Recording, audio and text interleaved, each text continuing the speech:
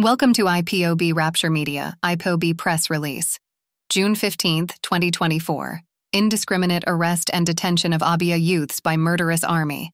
An ethnic cleansing agenda against Ndigbo.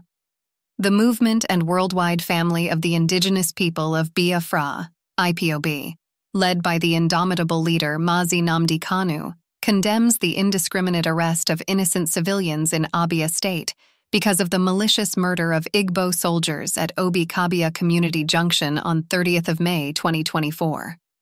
The continuous intimidation, illegal arrest, torture, and forceful disappearance of Igbo youths by the Nigerian army is part of an ethnic cleansing agenda against Ndigbo.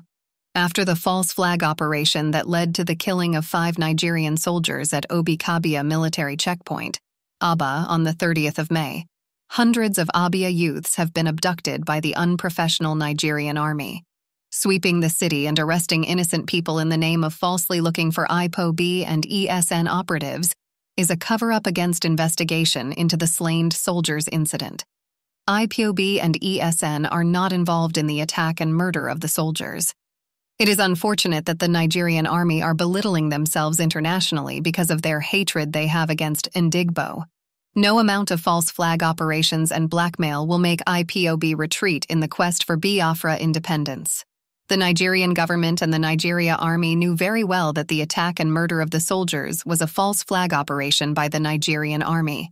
IPOB intel have revealed that the aggrieved Fulani's kidnappers, dislodged by the demolition of shanties at the Lokpanta cattle market, colluded with some Fulanis in the military command at Aba, carried out the false flag operations on May 30th, during Biafra Heroes Day. In order to create confusion among Ndigbo, the Fulanis in the Abia State Military Command deployed only Igbo soldiers and few Christian soldiers from the Middle Belt region to the marked military checkpoint for this particular purpose. The soldiers were sacrificed for the false flag operation to blackmail IPOB and create an opportunity for the army to invade Abia State.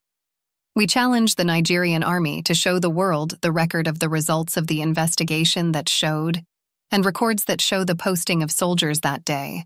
Let the world see that they destroyed only Ndigbo and Nigeria army, and decided to accuse IPOB-ESN for the attack and murder of the soldiers at the Obi-Kabia military checkpoint on the 30th of May.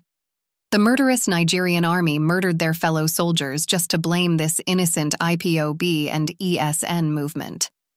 The Nigerian army was on a mission to eliminate a large number of Igbo people and Christian soldiers. In that way, it will be easy for their jihadists and terrorists brothers to fulfill the Othman Dan Fodio agenda of dipping the Quran in the Atlantic Ocean. The governor of Abia State should be careful not to fall into the trap of using the false flag operation to set himself against Abia citizens. Permitting the indiscriminate, illegal arrest of his fellow citizens will damage his already earned admiration. Governor Alex Otti must be careful of working with retired General Ihajirika, who will turn him against the people to destroy his political ambition. Abia State must not be turned into a war zone as a result of false flag operations that the Nigerian army has adopted to justify the invasion of Abia State. The Nigerian army and their aggrieved Fulanis at Lokpanta want to divert Abia State governor's attention from their malicious agenda. Governor Alex Otti must not allow himself to focus on fighting IPOB and ESN, while the Fulani terrorists and Nigeria military perfect their strategy to destabilize Abia State and frustrate his development agenda. Dr. Alex Otti should look beyond the false flag operation that led to the death of the soldiers at Obi-Kabia military checkpoint, but be careful with his political adversaries before they lead him astray. Indiscriminate illegal arrest of Abia State citizens by the Nigerian army is targeted at pitting him against the citizens. IPOB therefore calls on the Nigerian army and the Abia State governor to release all the illegally abducted innocent citizens. The Nigerian army is using intimidation and indiscriminate arrest to force Biafran youths to flee from their communities so that the imported Fulani terrorists invade our communities without resistance. Igbo leaders should stop allowing the massacre of our youths for political correctness when other ethnic leaders are protecting their youths. If the propagandists' Nigerian army thought using false flag operations to blackmail IPOB and ESN would deter us from defending Biafran land against jihadists and terrorists, they are wasting their time. IPOB and ESN remain resolute and unshakable.